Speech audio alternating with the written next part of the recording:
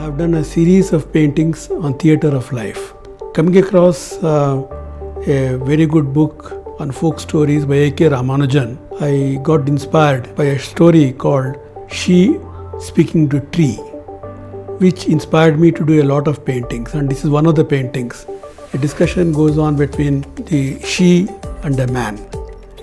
Man is in a boat and she is she's a very huge form, like a tree. The painting is in oil on canvas, and my technique is such that I use a lot of oils in my colors, and before the colors dry up, I finish the painting. So it takes about almost 24 hours continuous work on a canvas, and that's how I've done this painting.